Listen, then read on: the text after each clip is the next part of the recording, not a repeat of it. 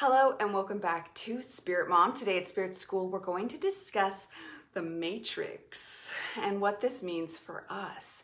There's been a lot of talk and rumors about us living in a matrix, obviously, especially since the movie The Matrix, but it's a known thing even before that. The Matrix didn't make it up. The Matrix actually means mother when translated. The matrix is our womb. The matrix is our birthing house. If you're learning spiritual things, you've probably heard the term earth school, as this is often called. Well, our matrix mother is the womb in which we are going to this earth school as we grow into the spiritual beings we are meant to become. Because there's a lot of things out there trying to say that, and I'm not saying they're wrong, but it's all perspective. It's all in the way you look at it. There's things saying the moon is a projector keeping in this 3D hologram, and all the other planets around us are in a different dimension, and if we could just get out of that, we'd be free. That we're stuck in this matrix so the lizard people can eat us. We're stuck in this matrix so other things can suck our souls. We're stuck in this matrix because the cabal, the Illuminati, want to keep us in here. We're stuck in the matrix because insert conspiracy theory. Now, guess what? I bet a lot of them are actually true, because in everything in life, it's complex and a lot of things play at the same time. One thing could be happening as another thing's happening, just like think sports. Well, one person's getting ready to shoot the ball, other people are, I'm not a sports person, but they're, getting ready over here, and they're all doing their own thing in the game. It's the same thing here. Chess is a better analogy. As you line up all your different players on the thing, we are all different players of the same one, the same all. So all these different things playing out in this matrix is ultimately what the all wants. One thing that is hard to grasp, and this is what turns a lot of people atheist, is if God was real, he wouldn't let these horrible things happen to me. If God is as all-powerful and magical as you can possibly get your mind to accept, then yes, he would, because think about it. He's the all. There's no he. I always say he. There is no he. There is no she. It is the all. It needs its own pronoun. They are the all. It is the all. I need a better word than it, they, he, she. We need to invent a more profound word, or just leave out the pronoun and say the all, because it is the all. So it's the bad, the good. It's the matrix. It's the 5D. It's the 4D. It's all of it. So as we sit in this matrix, in this mother, in this womb, what are we supposed to do? We're supposed to do what our souls brought us here to do. Our souls have brought us on this journey for us to learn, to grow, to experience more. Because ultimately what the all wants is to experience itself. Once upon a time, it sat in a nothingness space. Allegedly, we can only postulate about such things, but it sat in a place of nothingness, which if you've ever been an atheist, you've contemplated the nothing, and it has scared you to the depths of your bone, to a place that you possibly didn't even know you could go. It's like a power of its own, the nothing. The idea of being nothing can swallow you up and consume you. Well, that is actually a magical place that popped existence. And since then, the all's been wanting to experience and discover and expand. And how do we expand? We learn, we live, and we take the information we have and we grow from it. We don't wallow. We don't go, oh no, I'm trapped in a matrix. Oh my God, I guess everything's just ruined and I don't get to live my own life and I'm just a puppet for the big cabal and the Illuminatis. I don't matter at all. I just mother give up, watch TV. Who cares about life? I don't matter. They're going to control everything I do. No, we say, okay, and now what? If you want to go discover them and fight them, go for it.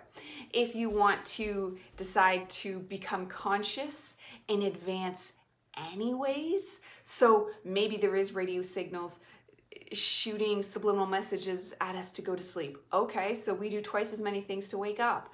We do everything in our power to stay vigilant and awake, because that is what we can do. So yes, we are in a matrix. And Matthias DiStefano says that this matrix can be like a clingy mom. So the mom doesn't want to release the child because the mom wants to protect the child. So this is like our matrix holding us now. We are getting ready to birth. We are going into a new form of existence. So we are seeing it now. If you get into spiritual stuff and spiritual practices and really start to tune into energy, look around you and you can see it. It's hard to explain until you see it. But you can see the zzz of it, especially when you're outside and you can look at a further distance. You can see the matrix. It's hard to explain. Everything is sacred geometry, including the matrix, and you can see the shapes do their shape thing. And it's profound, really, to actually be like, wow, it's true, but that's okay. That's okay. Allegedly, up in the sky, there's tons of spaceships watching us. And NASA's keeping it away from us, so we don't know. Oh well, I guess they are. What are we going to do about it? If you want to get it, maybe that's what Elon Musk is doing. If you want to get a spaceship and go see them, then go ahead. But otherwise, don't boo-hoo about it, because that's not going to fix anything. What's going to fix things? Awaken anyways, because guess what? We can go places without our body, if that makes sense. Like we're not just limited to this, and I don't want to poo on our flesh suits because they're great, but our energy is our energy. It's our energy to expand. It's our soul that we can bring more into our energetic field. It is our energetic field, but I mean, we can expand our energetic field. We can strengthen, that's an important one, strengthen our energetic field. We can balance our chakras. We can unify our tree of life. All these things are within our power to do, regardless of the conspiracy theories carrying on around us. And I mentioned this before, the biggest thing I would say, and this is maybe just because that's what I care about, but the biggest thing that seems to be an actual issue is food, because we need food and they've kind of poisoned it all, but we can still fix that by shopping local and shopping markets and growing our own. So there is always something we can do. Are we in a matrix? Yes. Is that matrix trying to hurt us? No. Are there things in the matrix trying to hurt us? Yes, but more keep us afraid. Not so much actual pain as fear, because there's actual beings that live off fear. So what do we do about that? We grow stronger, so we don't need to be afraid. We can mature, because that's the whole point of this Earth School, is to mature as a whole soul. The whole soul, not just mature human standards from baby human to old person human, because guess what? Even an old person human is an infant in the soul world. You need to live a lot longer to mature enough. So what do? Well, we try to embody as much of this life as possible, like as much that we have available to us in this matrix. So we don't just do our 9-to-5 job and I'm a postman and that's my life, I'm the postman, or I'm a mom, that's all my life, I'm just a mom. No, we expand. We push out that matrix, we grow it bigger, we expand. I'm a mom, I'm a YouTube person, I'm a spiritual coach, I'm a journalist, I'm an intuitive, I'm an empath, I'm growing more and more and more. I'm a wise little smarty pants. I am an expanding, evolving human being that will grow more every day. We'll learn more every day. We'll pick something every day to improve. I go through my day and pick things that are bad to fix. Every time there's something that I'm like, whoa, okay, that's not cool. Then I go inside, find how that's wrong, and see how I can fix it. Is the goal perfection? Are we supposed to be perfect people? Am I supposed to find everything inside myself to fix? According to some religions, yes. But according to others, there is no perfect. There is no done. The goal is expansion. The goal is to expand our souls, to expand the universe, to expand everything. So will we one day break out of the matrix? In this lifetime? Not completely. I doubt it. But one day. The goal for right now in this life is expansion, is learning, is taking those ancestral wounds, which are really alive right now, like in our subconscious, in the collective subconscious, taking those and healing them. Now that doesn't mean cutting them off. We don't cut off the roots. They are our roots. They are part of our DNA. They are part of who we are. This even goes if you're adopted, because energetically those things cross. You cross-pollinate with everybody you've been raised with especially, but are close to in general. So we just heal it. We heal it by making it better, by doing better. If one day you yelled, the next day whisper. Don't repeat bad patterns when you found them, and continue to look for bad patterns.